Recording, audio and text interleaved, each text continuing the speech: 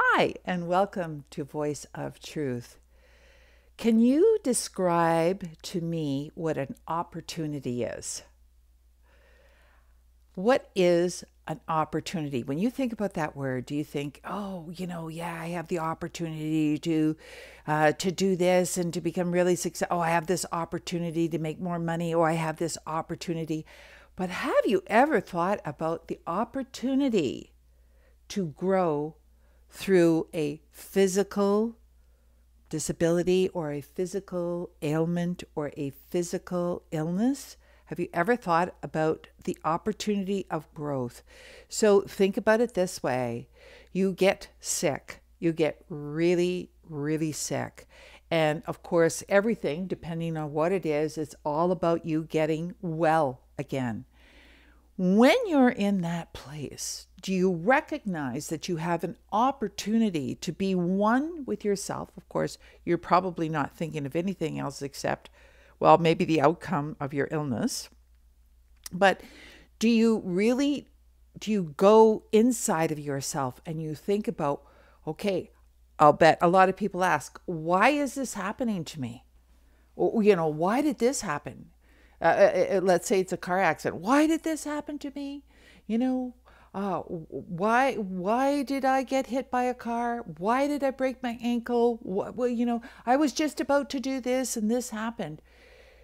But here is the opportunity. The opportunity going through this physical illness can give you insight as to what's really happening on a deeper level in your physical body. So just to give you an example of that, I got quite ill over a year ago, and I did end up in the hospital. And while I was there and feeling just treacherous, the opportunity I had at that time was I asked my spiritual friends to pray for me. I asked them to do any kind of healing they could do on me, and then I would really appreciate that. And I also brought in a book with me, which was a spiritual written book about going deeper into the self. You see, I wanted to focus on getting well, but I wanted to focus on getting well on all levels and understanding the opportunity I had while I was resting and recuperating. And so then I had another opportunity, which was when I got discharged and came home. I had an opportunity to really spend more time with my family who were taking care of me. And then when I came home, I had another opportunity, and that was to recognize that I could not go back to the work schedule that I had, that I needed to change my hours, that I recognized that I was in burnout, and that what could I do? What was the action that I could take in order for me to really come out stronger spiritually and physically? So I took time off, I cut back on my schedule, and I really started to take deep, deep care of myself. Not that I hadn't before, but now I was going even to a deeper level. And then I increased my spiritual practice.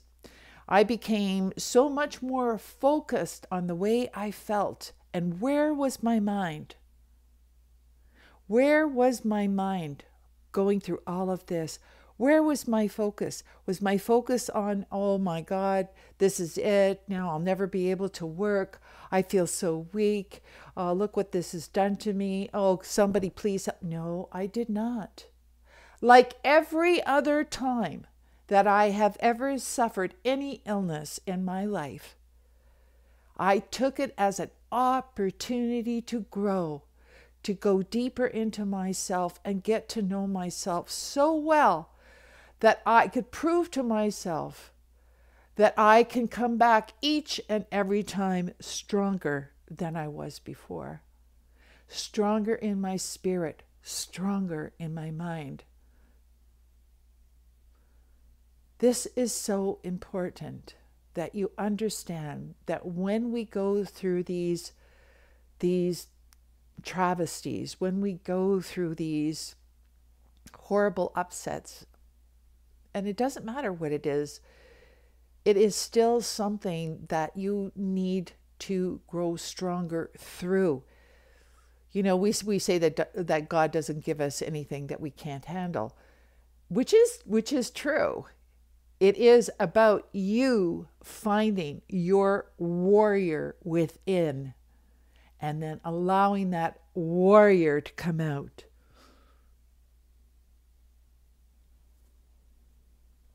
Are you the warrior? I know you are. So prove it to yourself. Namaste.